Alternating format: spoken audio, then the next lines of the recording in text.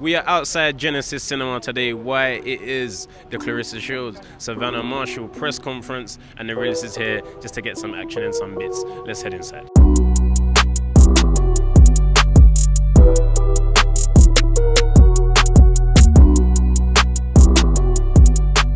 Alright, cool. I'm doing my prediction here with, I'm guessing, one salt and one sweet, or they might both be sweet, but this one represents Savannah Marshall. So this is my prediction for Saturday night. I think it's going to be a very close fight. It's going to have to be run back for a rematch, but Marshall's going to pick up this one. Shields or Marshall? Marshall. What do I have to eat it? Oh!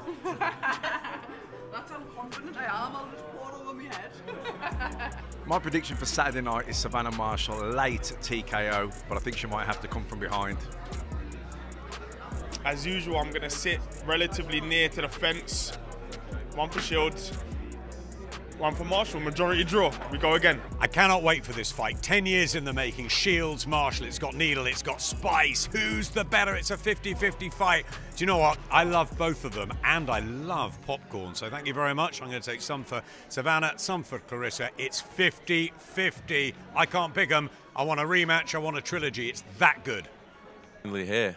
I can't believe we did an all-female card. I can't believe the interest. It's truly incredible. When we started last year, women's boxing was a major thing, and it's to see it grow over the past 5-10 years into something like this. No one could have expected this. No one could expect a fight of this magnitude, a card of this magnitude.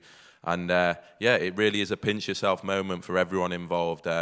Incredible week we've got ahead, and Saturday night is going to be one of the biggest nights in boxing history. But just how much of an impact do you want to make in the professional ranks? Oh, massive. For me, I ticked every box as an amateur, you know. And for me, I just want to go on now and progress into the professional ranks and follow in the footsteps, you know, of like Katie Taylor. And yeah, I'm obviously on the right path. I've got a great team behind me in Sheffield, you know, with Rob McCracker, and he knows the game inside out.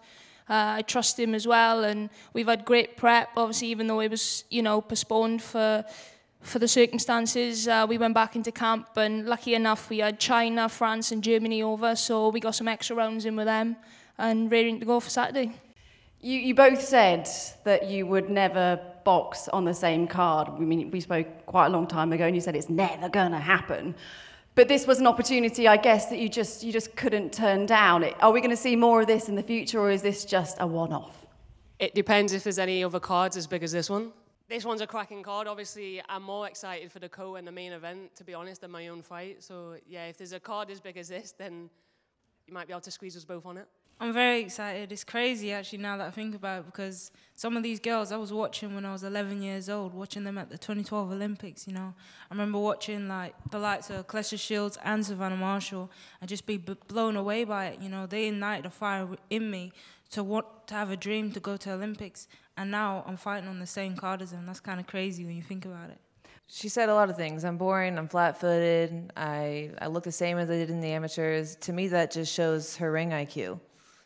She talks trash about the fight that I had with Hamadouche. Again, just shows her ring IQ that she's talking about the women's fight of the year. So I know that I've improved. I'm constantly improving. When I go into my camps with my coaches, we are constantly trying to get better and work on little detail. So again, her ring IQ obviously isn't as high as she says it is. Well, there's a difference. You know, confidence is a thing.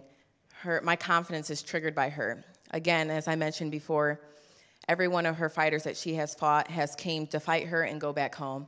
She has a fighter in front of her who's willing to fight her, who's telling her what it is, that I will beat her, that I will break her jaw. Whatever it is, I'm in her face. She does not like it. So this is a confidence we're dealing with. It's not really an anger standpoint. I'm a competitor at heart.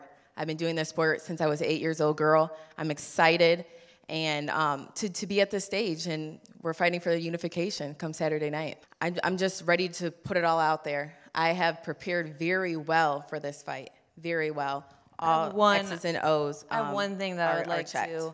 So let me finish. Let me finish because you've been interrupting. IBO belt. Why do you keep bringing? Okay, so let me. No offense to the IBO, but it's not on the line. Let me check this girl real quick. Belt era, and you're confusing the public. For a second. Let me check this girl real quick. Why? Let me check you real quick. This girl again, is she's trying every angle. This girl is mad about an IBO belt that I won with my title. I'm very proud to have. You're confusing the public. No, I'm not. The belts are already confusing. I'm trying to make it very transparent. You're trying to listen. I know it's not on the line, so go take pictures with it on Instagram. But don't bring it. Don't bring it to the fight. Y'all see how she's hanging right now? Y'all see what? Smile. It's not funny. It is funny. You're mad. I'm glad you take it so lightly. You think I'm taking it lightly? You think I'm taking it lightly? You're gonna find out. You're done. You're replacing. You really know that. You shut the up. You shut the up. Your horse face here. Yeah. Don't be racist. Don't be racist. Ain't no racist. Okay, come on. Fighters back on stage.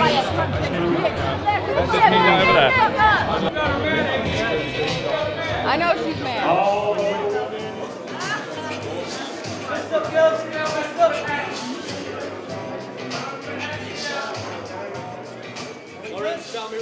Yeah, I mean, first of all, Claressa Shields, you can't argue with Claressa Shields what she's achieved. She truly is, at the moment, the greatest woman of all time. I really do believe that. What she's achieved in the Olympics, what she's achieved professionally.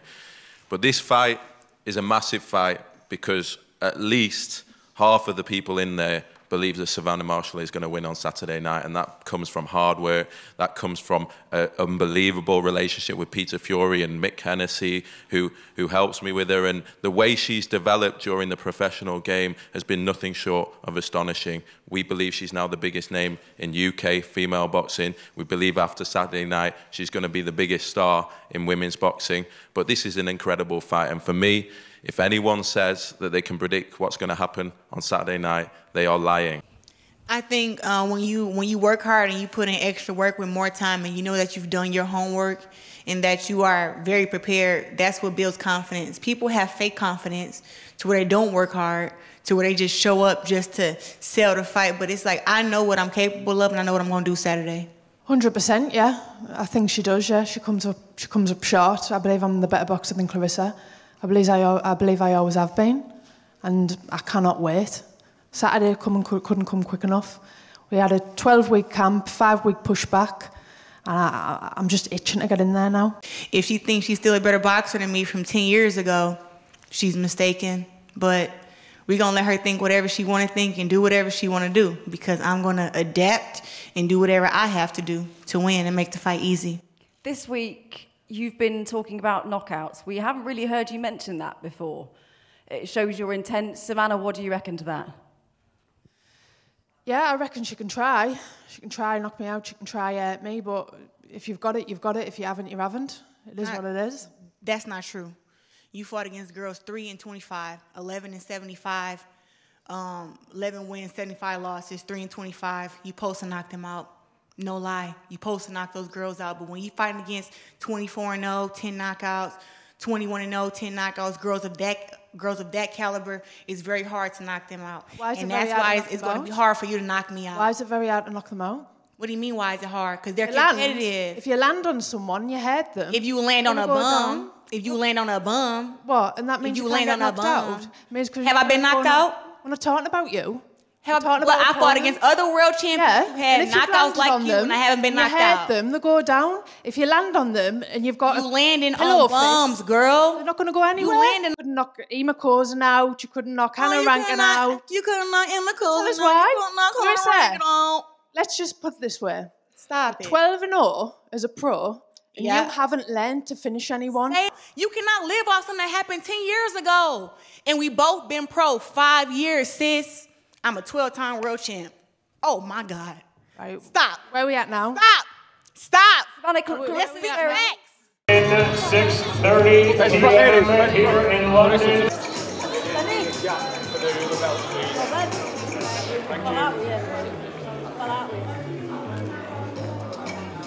Thank you. Come, Sam. Ladies. Come and get these belts. Oh, it's beautiful. It's beautiful. It stands for money. It stands for money. That's what it stands for, money.